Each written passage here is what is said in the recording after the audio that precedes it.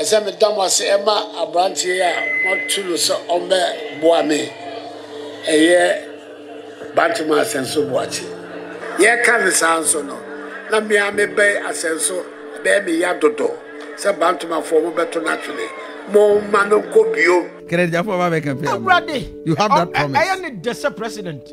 Any the president aba. Oh really? I am the senior. I just say my dear nice.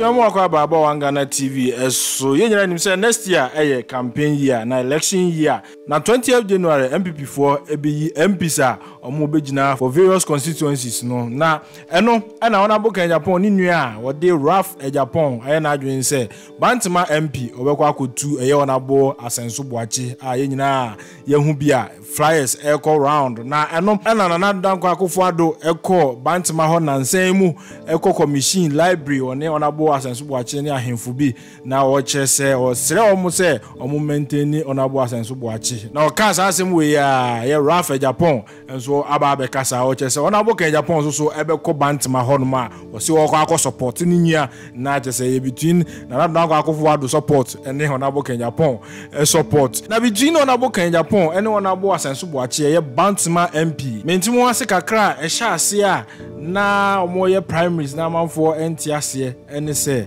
Honorable Agyapong 2020 election nim ho on before 2020 election okoye campaign edi asapa ema Honorable Asenso boachi de no kire Bantama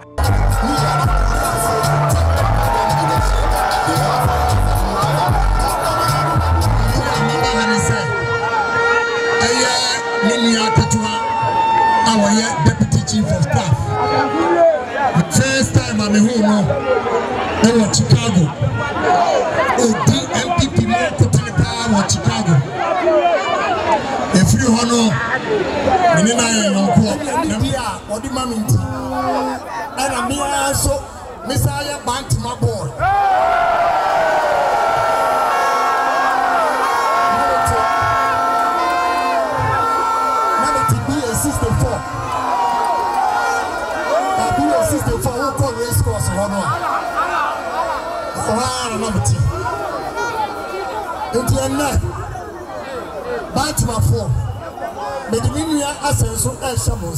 Enti campaign na Honorable Agyapong ye ma Honorable Asenso boachi awo Bantama no eno na etwagu kakra no na eno ena ha Honorable Agyapong say what say Bantama MPB ese yemfa Dr. Bawumiamra na say yento entia ono Honorable Agyapong ne yemfa Dr. Bawumiamra na mpo wan win 2024 election na ne ho ebe ya kono 4 years time ena Honorable Agyapong ekokan abra o ye no showdown work ewo Accra enwon say minister bi wo Bantama timi kase wodi Bawumia kwa won wini na mom so wan wini a ye di mahama ba nese o continue fie nan a mfie nan be so na ne ho ayakono.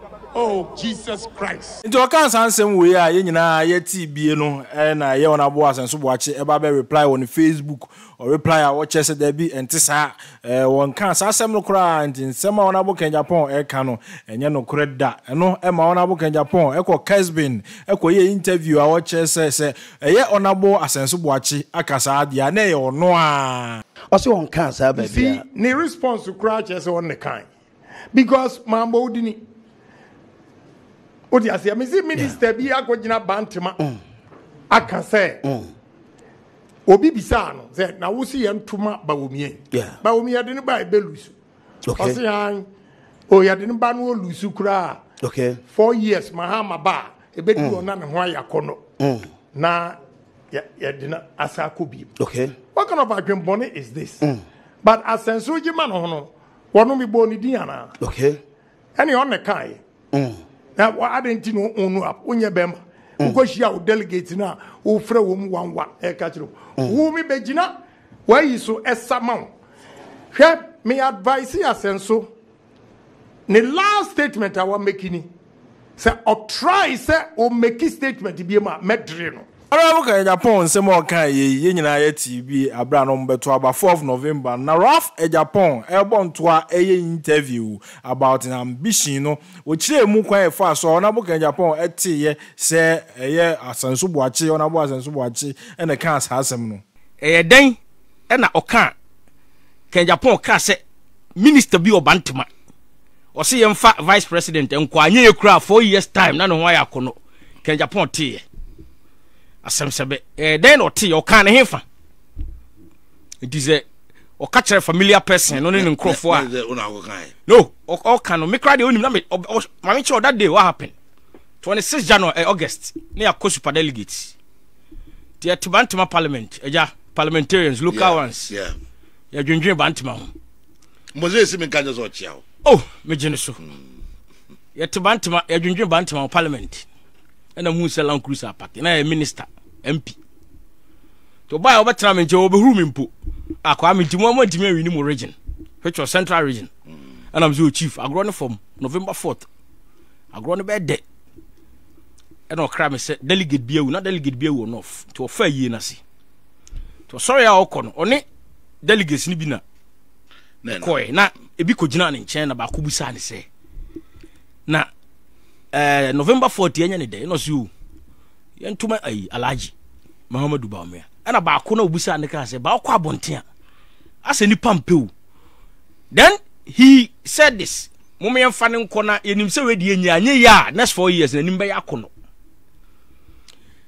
subsequent to no me offer bi oye sompa program Fridays e maken safu ba me all the same parliament tie di nkomo na delegate particular person no eti nkomo nim eno se adama asema da MP be kan na mo dwime o kan na safu te na safu se na lawyer we o na nkan kire no abo na se me na ansi o manim but na distance timante eno ka kire no abo it is also me familiarity no ho ba akoro de mfanto Inti no ana wachire mu no na as Raf Agyapong eye ona boka Agyapong ni nua osa eye lawyer eguso a woye ni interview na ambition 20th January say ebeyi no no di Bantama for anim kan MPP for anim kan for Bantama constituency no osa echechire mu say ona boka Agyapong eye na adwen say obekwa abe support no se Nana Addo danko akofo ado atimi aba ho abeka say omo support Asenso Boachi dia ene ona boka Agyapong so aye na adwen say obestorm ya Bantama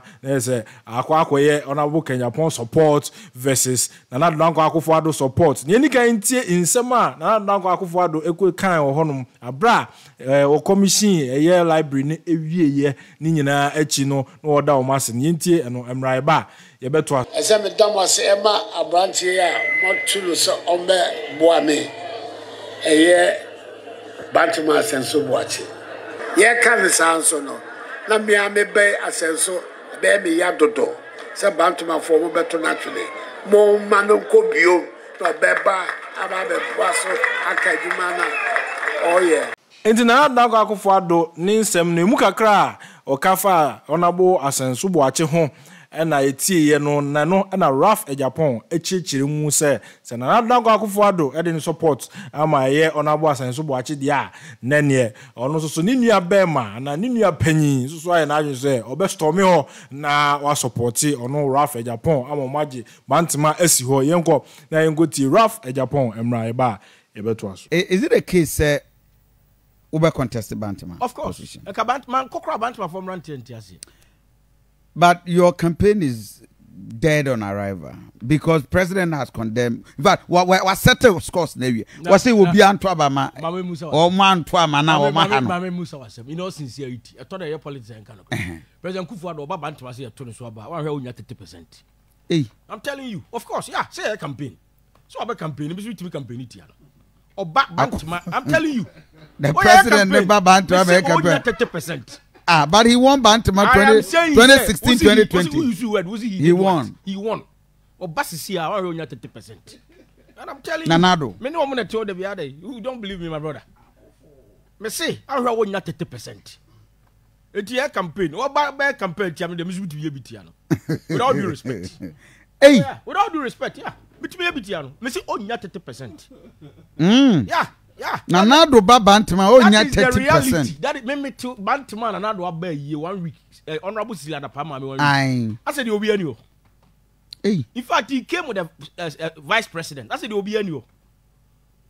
And a wrong calculation even to bring the president to Bantama this time. So support you.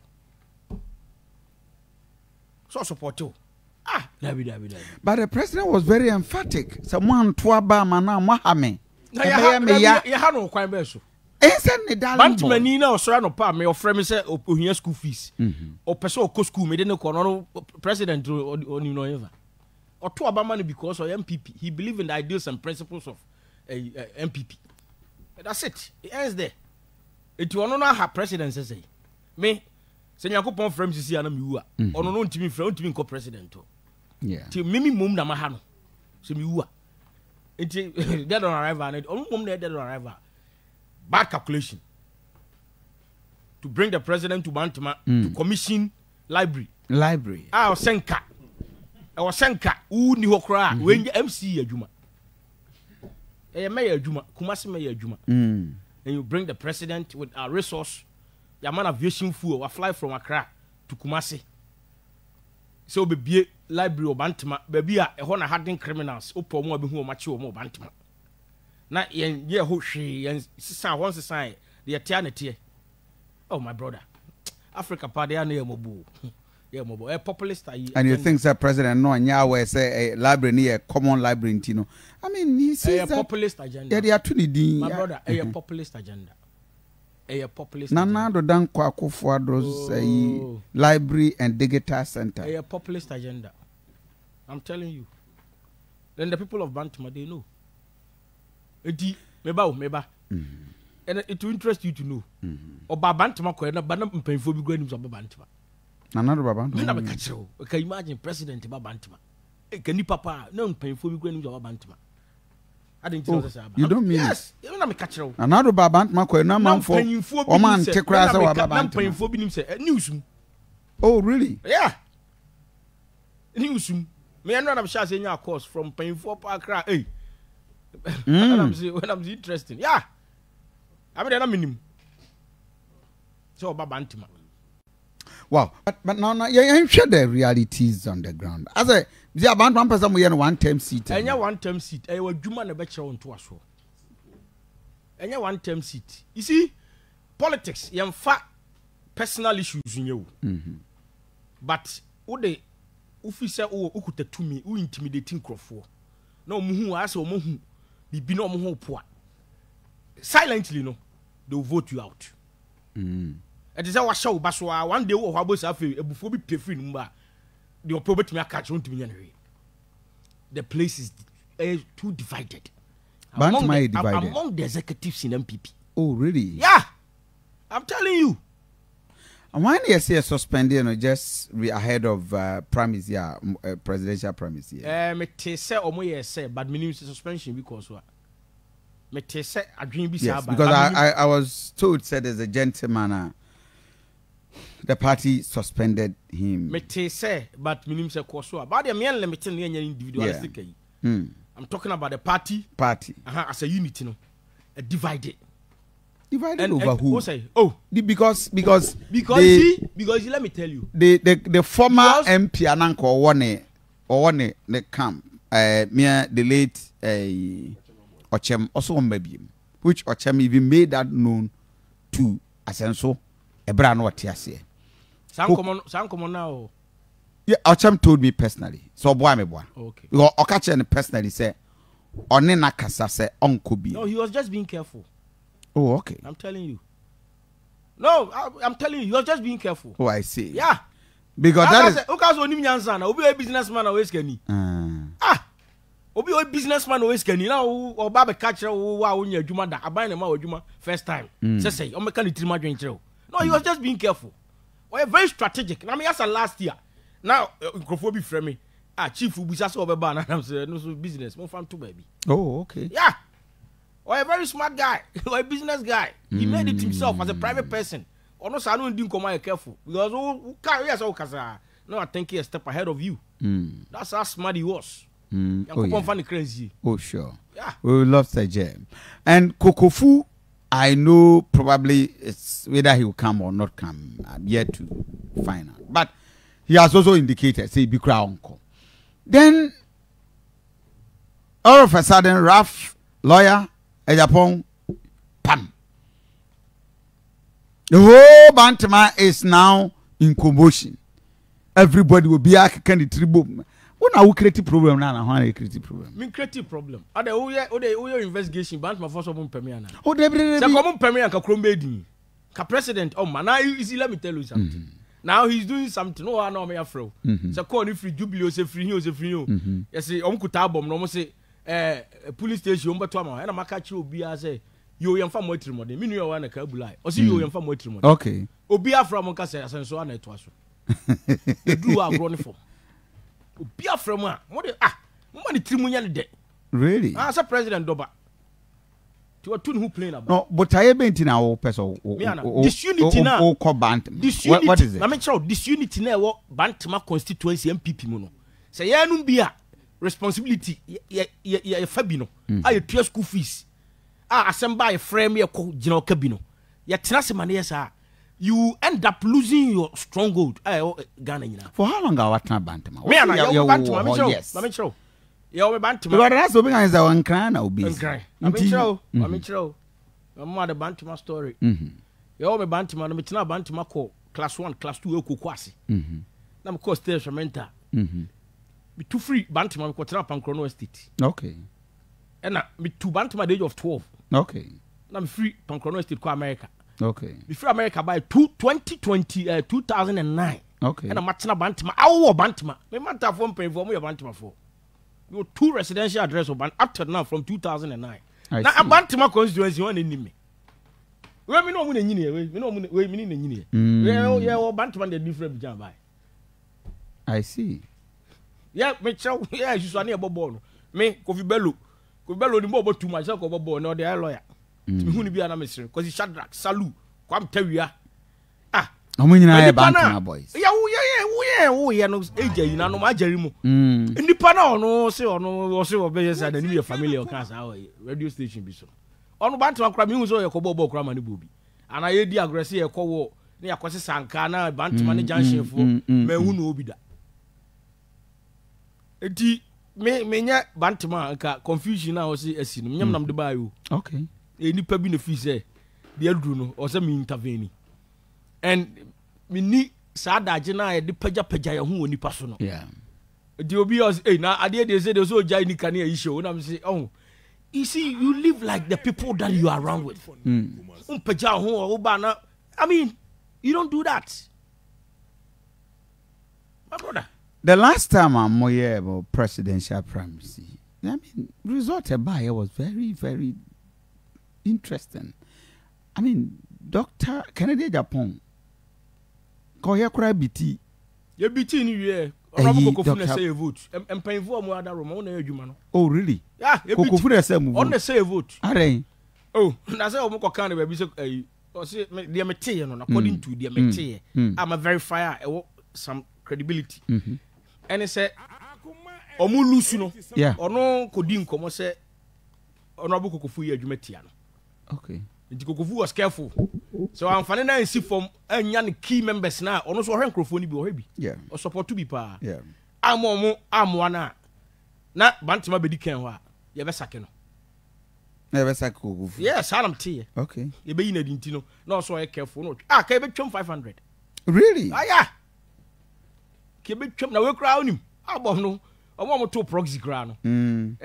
Number no kra wo dwen ho a. But this time no, we could album no me nam nyina me na me ye ho adwuma sa ba bi o se challenge be challenge and on nam na ka kire o se one form group old delegates new delegates o se new delegates unsa me nam demo ba na ye pese yi mu free me the old me nim old new delegate bi me the Bantama ni bi e Bantama ni so far as I'm concerned you don't need to be a delegate and sana be papa bi o ho a obenya so fa so obenya. Yes, delegate you work for the party which is good. Yeah. Excellent, but also treat you as human. Now, human touch MOB because you see, anybody can be somebody. That's the American dream. Yeah. Anybody can be somebody. You don't know. Metiwa officer confusion si Bantama. I am a personality no. And how many people visit no. This guy. See I'm na moya. Emwa. So brother Baba compare. Hey, na president abondi oma. Can I jump Baba compare? Ready. You have that promise. I am the desa president. Any desa president aba. Oh really? I am the desa I just say ma dey nice. What do you Oh. After president declaration, Ken so best to me Bantama. Oh, and you mean make campaign for now no me boy.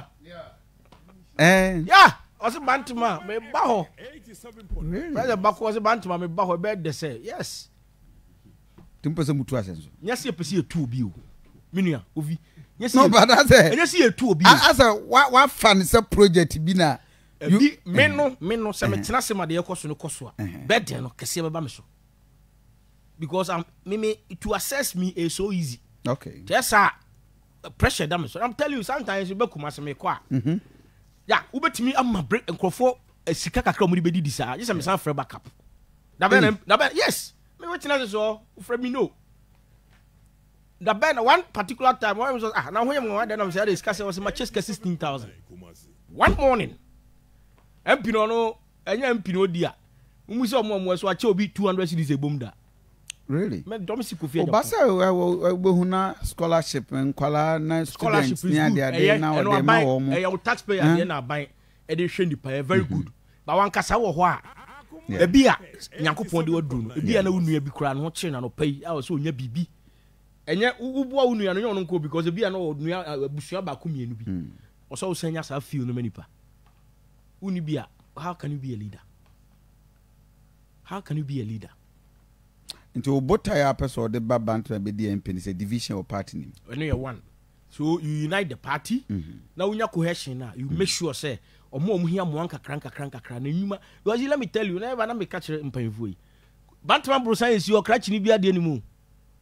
Appear here jamfini BM ko formo. No more than CC Bantama you know. Omo koko cratch for any timber for. Yeah. 87.9 Kumasi. Tosune makone ayifo no mo ye no. Enti na is security. So vital, so important. What I say, no money does. You can't say you can have a real program, no. But I'm saying, say, the Bantama is here. Since I am a party Bejija. Who says really? Yeah, because there is no leadership. Bantama party. There is no leadership in MPP or Bantama. Me see when you say, what me for reach now? Konyati so. Who really say now na me kasa ni so cabinet minister there kasa. Hey, na woka. I want Bantama. Me say wa bra be all the wa bra be investigation. Me credibility to me can say mun kan product. No, but Miniati lawyer said somebody who have been a chief of staff, deputy chief of staff to the president. Or there were a minister, a cabinet minister. So no grant me am Bantama development. I don't know position I be and where you will go. Somebody a president me flight bear campaign man on bear or no crown to me and what who are you? Question no crown what defeat question by starting it. Senka or chief of staff or minister. Our Bantama MPCC akonya so what so or ye bibi anka president be two player. Oh, say if all is well. If all is well. Obasa president am because he's losing. Oba because Oba baby fire project. Would dem take campaign or bear. No say mu tu na bear de bear ni ya. Eti all is well. Eka obe eka me all is well. Me say ko team din ko wa kwada baga so election we. Done deal. If all is well. That should tell you say sometimes and yet obi unya ade bebre a also obi onsem na bo nipa. Boa onsem na bo nipa. Nipa because you see me can say uni nipa nam na ho to na mo obi an to na. Ukoto obi an ohia de bu frɛ nipa na. Oso ato ho. On kasa send miska. What you say? All is not well in Bantama. The party is divided. Wow. And one person and they impose the ope or Bantama force. And I'm sad to say, executives need to be bold. And one I see for me say, look, we disagree with you. Committee or detective we are not. Oh really? Yes. When they say detection. Make us say all is not MP. Any detective call say, it a shot, but man, someone penny a young guy, and more chairman. No, he's a young guy. Me the member can be asem. Say, all is not well. Oh, Bantama. All is not well. Iti Sankaya, president. On Akobaka said now, dear Ben, say you my way, dear Bibia come in here. I'm in Tinam baby. Send me yamshe. And Muyamshe. And only 404 But you are going from. No, but for real results, I'm going to who dream mum. I was shocked. I mean, before God, I see me alien. Then but Rebecca said that reflection, of course, I agree with you. Because Ken is a different person. Of course. The same as Obisubeka said, Misubinim Krofua, they voted for Baumia because of Kukufu. Oh, okay. Almost share my name catcher, Mr. Luke, with your son. What you say? My brother, what they are trouble, Messi, I've grown from. Someone come and say, oh no. Obi aya here. Obi a friend na. Omu fro obi a obi anka se you yate e beto ama no. Omu frefre. Ebe. But lawyer, say as a youth no na e feel na as ono omo eye de youth be be so nto aba o. Oh. Yes maburu na do akiri nyina do na nto aba. Hwan kai? Enti say me back mama so da form. Enti wan hwe na parliament. Kadapa if you just if Ora. Who say Ora that's only boys in the bubble. Now the MP deputy energy. No, Ora. College Adamaku Mesa. Okay. The last time about had him. Okay, so that's only boys in the bubble. I mean, he's a young guy. No bubble before. Why can the Agyapong beyond everything? Wait me sustain Asen area. Yeah. Or Mark Kwan could be I had a time visiting premises, you know. Or top punching area boys needing a chin. And that style has helped you. Yes. Sana na pangabu so ye no. Ejura. Yes. But not for no munye unko school dance for. Omo no ko be do is an example. So but me surprise kakra the all of a sudden you know, we peer out of the blue moon. Bantama de no Asenso ba no sa na buy. Ochema bwaje ba sa na buy. Kokofu ba sa na buy. E di ebi. It is the Bantama obi ayi ni tip. Za na kwada so be. I not just democracy here. No, but we need to say more toilet with Bantama development. Because we about 1 term. How? We about 1 term. You see that make us say, no man never twice. Say me ba na de omufisa oye enya omde pam no me bia omon pam me. Because Asenso bom ho na pa o. Oh. What dey? Asenso ba no. Asenso ba no. Ho na pa o. Ti say the way you know. Bantama Agyapong you know. You see the difference is that o was ro ho no mo a e form ho no mo ope o mo be di kokosa kire. What I say? It is only obi mani di kokosa kire wa. The reality on the ground they can show. It be over here not to say what's the dennis of fefe but na mu nye. Jereboam tempo say na mu ada because the late Achem. He was a fantastic guy. Cast our toy, of course. We are saying cast and the crown of the the contribution of parliament, not the contribution of constituency. Ochem lost the elections because of intimidation. Yeah. I know. The president came to Bantama, catcher Musa Asenso ya me ba oni emu ntoma no. Ochem abojina baby. This is enu be no person in this time. He lost because of intimidation. And Kajuma and Kobeto so. Etinya 1 time no ye no mo di soldier for na ade begu ho. And this time is was here. Am I say chief executives, FF delegates. Now delegate to chief executive of we about your baba obium. Oni mo yefa. Odo kwan. There's your try say no crowd you say obi change album. And you are going all out. Me say album I say no crowd on to me because me dey me. Na me one person say on to be na say mistake so ento aban.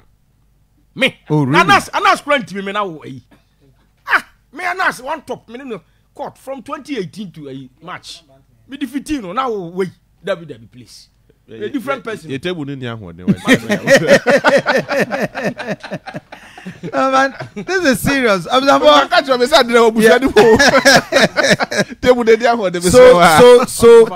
no, but say nyame adoma February na mo 20th January. Oh, how? Omo the dates na ba ni mu. Oh, okay, because now it's February. Is it the entire constituency and I say the Ghana MPP primaries. Maybe assisting MPP. Oh, really? January 20th. Eh, no confidence so Mr. De Bruyne. Until November is ended. So you only have December for the. It is the all canon. All things be equal. Yeah. Send normal yesterday why na. Ka short times go better. Because can be one touch. But now, Mamenya, what are problems that were Bantama beyond party?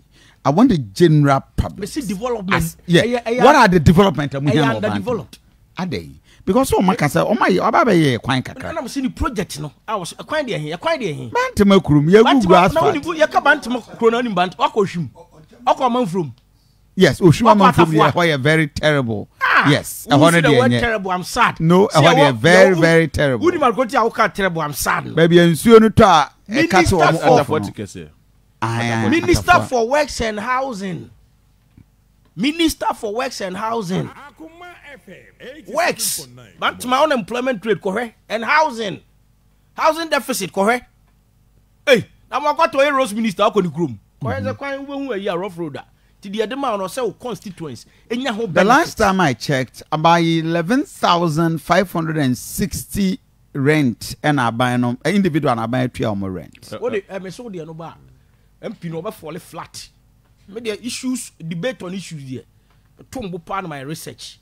What the saglemesi o enipa o court ho. O say o time a private investor. My brother. Me enko ho. What the concentrate on Bantama. Also de no de ba de a ahwe a no man basa and some me chechire ma Ghana for atiase e ba affect party no. I don't want to go there. So Bantama is Bantama is underdeveloped. Of course. And you think say who can champion that development? Oh, of course. I love the word champion. I love the because yes, no, you will be developed. You only have to champion. Yes, and I love it. O champion na say who united fronter. Any pay ye adwuma mo de akoma pane ani gie na ye adwuma. Ema wo. Any pay ye adwuma. Some say no me call hwima am ko say o mo ka kire say lights ni bi. Ko pe light abro. Street lights. Ko pe bi abro. Say de me ma ye di bi ba race course no. Because na ma no mo pon adwuma no. Auntie, when I provide Mayor. Mayor no kofane. Fra Bantama assemblyman trouble ne busa no. Mayor no kofane. Me na me catch Agyapong no ma 200 lights. No sa biska ba ni sa de mo so mo electrician. No fanya mayor no so kofane.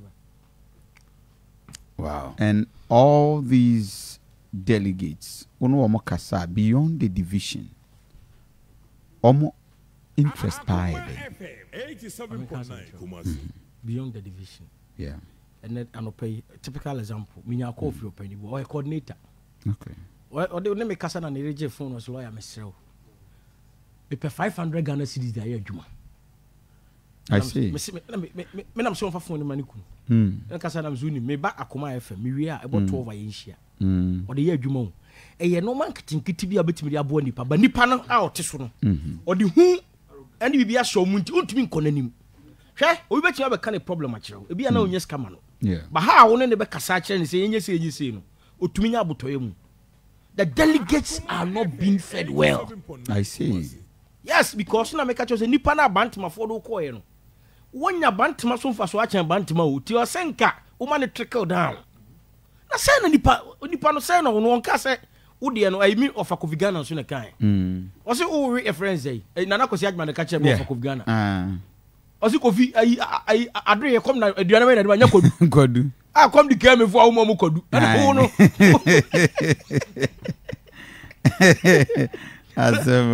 Yeah. Addo ye come na nya kodu ne de ma no. Eti wo lokọ na wanya odwan sere no. Akokọ sere na be ma obi. Susu de ato ne nkwan mu no. Eno so asan fa aka de no I see. No, you don't do that. Eti there are petty problems a ubetimi a resolve ya. Yeah. Hu hia se nkeduru ba bi aduru no. Ba o ma na aduru sa. abroso it is a ya me sin kaya enkaya nko beda e dey say o court na news we prepare well yeah maybe our other lawyer no kasa ozu omu de munya we 2 minutes adwuma all your decided cases exactly 2 minutes adwuma uduru ebi ko na procedurally no eno ma crowd dey background here wrong no about traction but only technical uduru a ya rezi ya na yapon go jina de nyina kan yeah me I believe in competition. Me a Democrat. Yan kwanko to aba obi amfa na message nko but say Bantama competition obi yes o ye ne personal. Now we can no ma enim ne ayi me de me so me call the personal. Obi the message abase me misa. What will happen for you to step down? Nothing. Is a mewu ene. Oh. This is Yankopon frame ne. Really? Yes. Because my thing komobia people will come and prevail on you too. People. Yeah. No mo na dem call law school ana. Say people no mo na dem call law school. Man be lawyer. Na me call law school no man ma chose me nyai. No mo banko. Into presidency from say China. Presidency I watch the post to me watch be am na abeka chose me nya me. Da bi o. Da bi. And the Bantama for Entina no pay say won step down. Me ka some nchiro. Me ya wo me Bantama at the time me was saying bronze. I called bronze New York da. Me a tough guy. Me a big Bantama and bronze. No. Different breed. Coffee different breed. Now they work much on me call law school for my Jose Minyai. Was it standing Hollywood? They was asking for so. Mrs. Stano. TB, Miss Miniano. Oh, come up. I see. So can you unia penny? Mama bako, papa bako. Papa bako. On a Hollywood dinner. Oh yeah, okay. Yeah. Okay. She's a very nice woman. Ya first dama GhanaCelebrityNews Company Limited for inru omde ababon THS inru no ano odin ye papa se be ma pass o pima ko ani miamu amu apiafo de eye Zahara Man capsules eno eyi usisi ade na firi ho na san so mo agina na so ache miamu amu apiafo enti se sisi ade na dawo so anase ye de na to so no pija to atwe na ade me kan fo ma ho Zahara Man capsules be pima ko ani papa bi eno da nchen so a Hindi herbal mixture eno no de malaria drug tatashe diabetes monso so asabia nya the pressure blood pressure almost no manage ma utumi gina na so kama pa chese oha bia nya change se malaria ana diabetes ana blood pressure na wo so a pacho edu American for the amount Hindi herbal mixture every GhanaCelebrityNews Company Limited and after Zahara mixture and after Zahara G capsules etu enam yade bia wo so se tokrobo ni bi no akowura oba na se bema oha bia wo so wo enam yade de American form Zahara mixture na Zahara G capsules no na ebe yi nam yade nyina free wo say prostrate ana say wo watenka wo form a nyina wo no mo a oba do sandboard ana say do calendar boso be so wo no obi atie wo de wo hwede mpa cho duro ayi free ho na say ma wo ho atọ wo onfichiko mechire menstrual disorders nyina ebe ye free ho a Zahara mixture eni nua chese ye no mbom nua G capsules no nyina de benom ama free ho na we kura de plus wa utri anyi ye na wo osa so oyem no ana ba bia no e ba bi afiri ho ma ho so ho atumi ato se dura me kan fama wo so de bi di ndam yade ho akone aba de eno ane Zahara mixture and Zahara G capsules papa I free GhanaCelebrityNews Company Limited.